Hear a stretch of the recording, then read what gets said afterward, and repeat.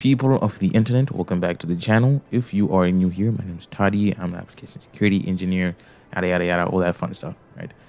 If you haven't already noticed, I made a video introducing application security. It'll be somewhere at the top there. And I want to get into a series whereby we cover technical topics within application security that I bump into when I'm studying or at least doing an engagement. And in this video, we're going to be looking at insecure deserialization with the focus on the NPM package Node-Serialize. If you see me looking at the side, I'm lazy to set up everything. I'm looking at a script. So you may be wondering, what is deserialization? And in simple terms, it is when someone can manipulate stored data to run their own code in your application. It's like giving someone the keys to your house, except that you don't actually want to give someone keys to your house. So the question could be, how does this happen? With regards to the NPM package, the Node-Serialize, the unserialized function is the culprit. It's like an open door for any code that comes through during the deserialization process. If an attacker can control the input to this function, they can sneak in their code, and in the worst case scenario, they get RCE. And I think it's worth mentioning that in most cases, deserialization vulnerabilities lead to RCE. And it's not just in JavaScript. There's C, PHP, Java, and all these other languages that may contain this vulnerability based on the implementation. Now that we've introduced this Node-Serialize package and we know what deserialization is, I'm going to go into the demonstration part of this. I'm going to be using Hack the Box. With that being said, let's get started. All right, people, this is now the demonstration, and I'll be using the Hack the Box machine Celestial. It is a retired machine, 10.10.10.85. And if we come here to our virtual machine and we cat the nmap initial scan, you can see that there's only one port that is open, and that is port 3000, Node.js Express Framework, etc. Nothing fun about that. And if we go to the web application and refresh, it spits out the same thing. You can try directory brute forcing, you won't find anything. But once we start to look at the requests, I usually like having these on the side. The only thing you can see is some sort of cookie. The response is a 3 or 4, not modified. You can only send get requests. We can try change this. How do you change request type? We can send this to repeater. We could try change the request type, change request method to post, and you get 4 for not found, and it says cannot post at the bottom. I hope you can see this. I hope it's not too small. But if we change this back to a get request, the one thing we can see is that we have a cookie that has the variable profile set, right? If we send this to the decoder, you could try to see what is going on. And I think this is base 64. Yes, it is base 64. And now you see that there is something that is actually there that we can read. It says username is dummy, country, I don't know, probably somewhere dumb, city, lame town, number 2, right? And there's a bunch of this stuff at the end. And if you look back at the response here, you can see that there's dummy and a couple number 2s on the page. So we could try to change some of these values and see what we get. And so let's do that. Let's change this, hello Toddy, and then we encode this as base 64. Copy the entire thing. Are we gonna send it to repeater? Yes, send to repeater.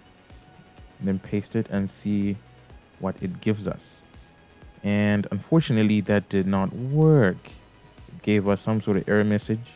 And if you see here, you might start to realize that it is using the Node-Serialize package. You can go ahead and read the rest of the error message, but that is usually all you need. It is unserializing and serializing data in some sort of way. So if we do this correctly, we might be able to inject, right, whatever we need in there. And I think this was URL encoded as well. So I'm gonna change this to URL and then base 64 and see if the stuff at the end goes away. Yes, the stuff at the end does go away. So we could change some of these values. Let's change the values that we can see here on the web page. So we're going to change this to Toddy. And then the number, we are going to change it to 90. So we want to decode, or encode rather, as base 64. Copy the entire string, come back to the repeater. This is such a small screen, but it is what it is. And hopefully this time it does not give us an error message, and it does not. It says, hey Toddy, 1990 is 1990. Bad arithmetic, but we were able to inject something. So the trick with deserialization is you usually want to have access to the code for the application so that you can copy how the application serializes and deserializes data. But in this case, we don't, but we know that they're using Node-Serialize, so we can make a small script so that we can serialize our own data and feed it to this, and it gets deserialized. And the backend, I already have a script ready, so let me just copy and paste that. So usually first thing you want to try and check for when you know that the application is serializing data is some sort of RCE. Can you perform actions on behalf of the application? And usually one thing to check is, can you ping yourself? Can you reach outside of the network?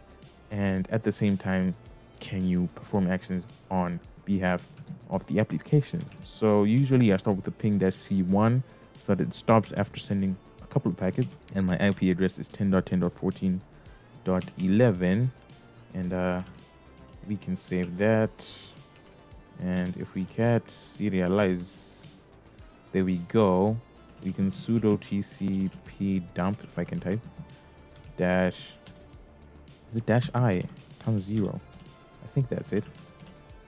There we go. We have that, but we still need to run the serialize thing though. Okay, so before we run the sudo tcp dump, which we can do in another pane, go back to this pane.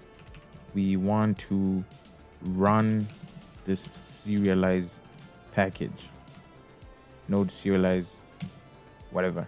And whatever it spits out is the serialized version of what we want, which is this part right here. Right, all the way until here.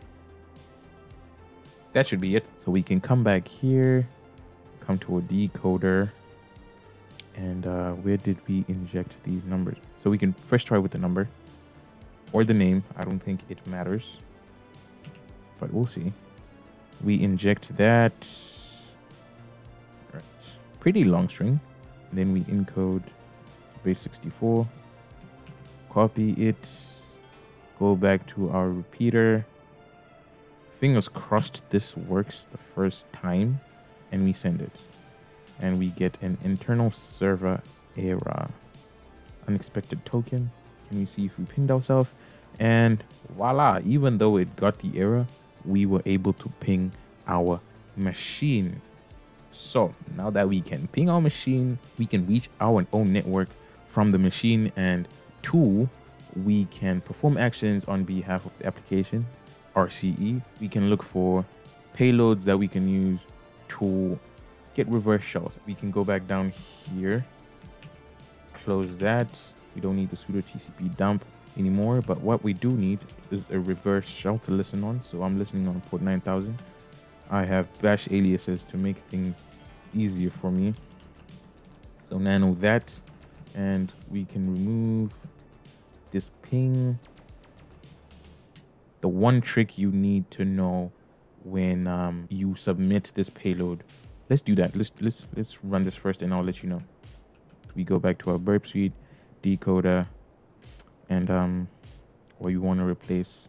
So the trick here is that this is going to call the function, but if you put it like this, it won't work. You need to open and close curly braces so that the function calls itself.